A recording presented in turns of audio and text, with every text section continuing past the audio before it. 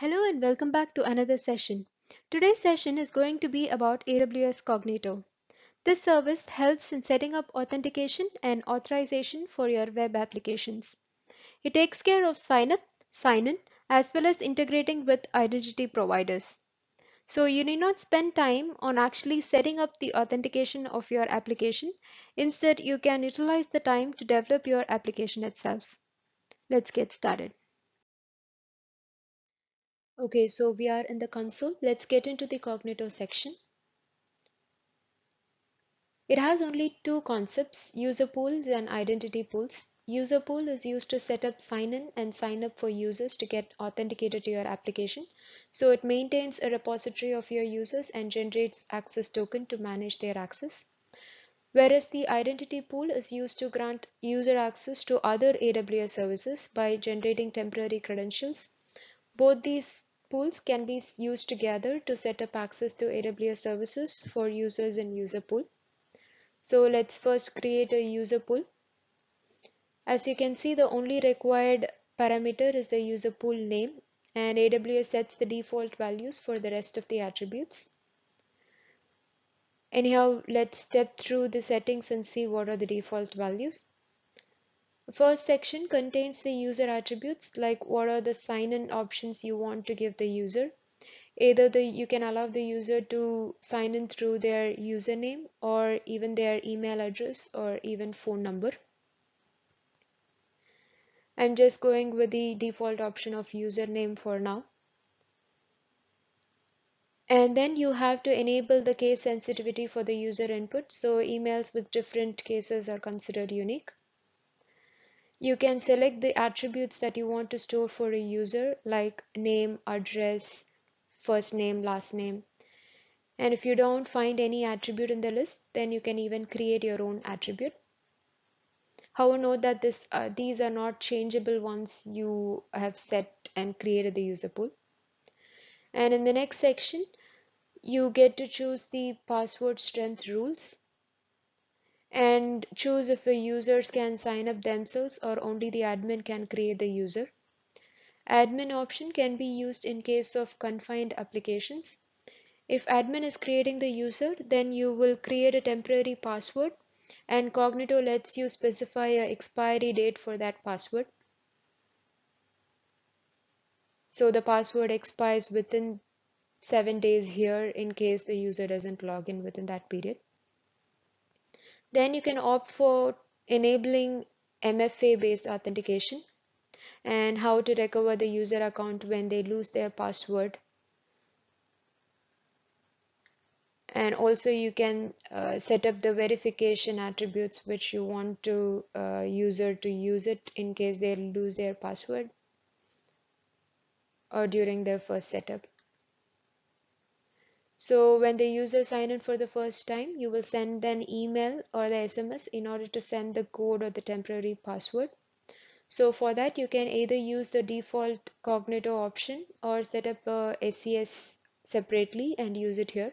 You can even modify the email content and the structure. If you use default Cognito, there is a limit of only 50 emails per day. So you can't sign up more than 50 users if you choose that. So it depends on on your particular use case. Next section, you can add some optional tags for the user pool. And the next section is if you want to remember any of your user devices. Then creating app clients, we will need this. However, let's do it after the user pool creation. The final section is triggers. It allows you to run custom code in various stages of the authentication. You can write Lambda functions and select an event trigger to your Lambda function to execute.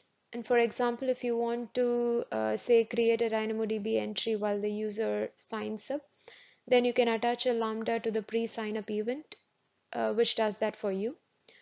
There are several such events like post authentication, user migration, and a lot of triggers. So you can create Lambda functions with your custom code and attach it to any of the authentication stages. Finally, you get to review the selected options and create the user pool. Once created, you will get a unique ID for each user pool called the user pool ID. which will be used in the various places in order to reference the user pool.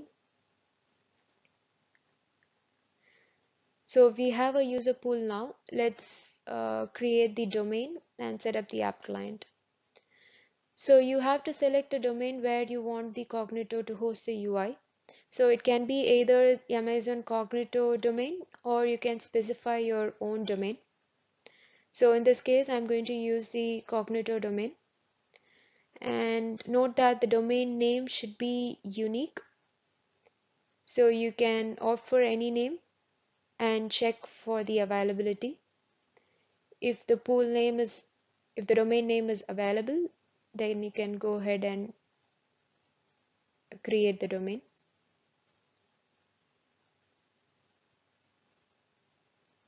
So we have created the domain, and then the last step is to create the app client, where you specify your actual application details.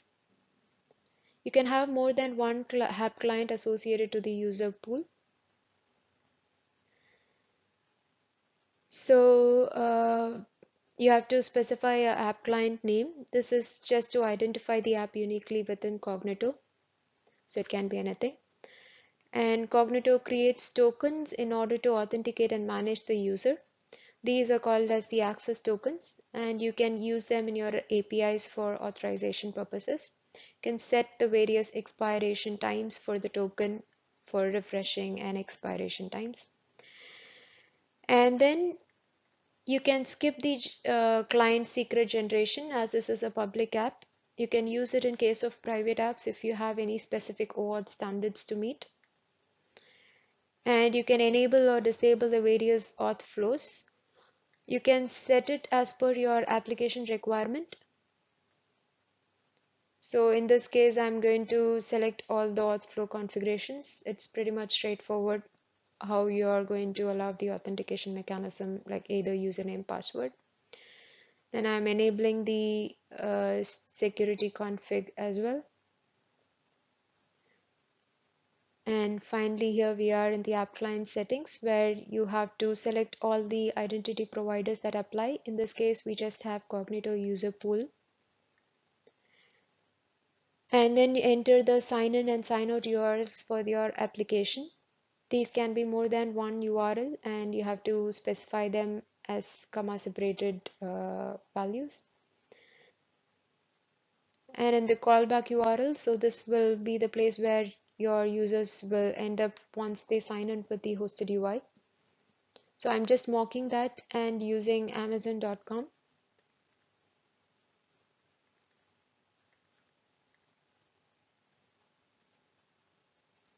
And same thing with the sign out URL. And then comes the OAuth flows and scopes. So you have three options, that is authorization code grant, implicit grant, and client credentials. So each has different ways of passing the token. So authorization code grant passes the code, and then which is used to generate the token. And implicit grant directly passes the token, and client credentials passes the credentials directly. So if you are using client credentials, then you have to enable generating client secret. So I'm just going with authorization code grant and implicit grant for now. And the OAuth scopes is how you're going to allow your scopes to be validated. So I'm just opting for everything: phone, email, OpenID, as well as the profile. So we are done with it. So the entire user pool is set up now. So let's launch the UI. So this is a simple UI you get with Cognito itself. You can customize this by adding custom CSS. So we don't have any user yet. So let's create a new user. So once you create this user, this sends out, so this is just a normal sign up process. So after creating the user, it sends out a verification code. You can verify this code by creating a lambda, or even by using a lambda trigger. If not, then you can go through the normal verification process. You would have received a code to the email address that you have specified here. Also notice that this is not required for other IDP types like SAML or social IDPs. In those cases, it's automatically verified as the authentication happens through the IDP which is specified. Okay, so I have received the code and let's enter the code now.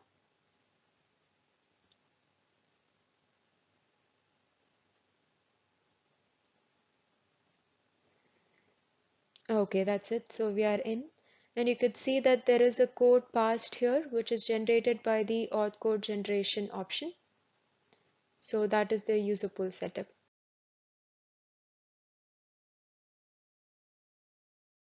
Okay, that's it for today, guys. Hope you found it useful. If you have any questions, please leave them in the comments below. See you soon in the next video.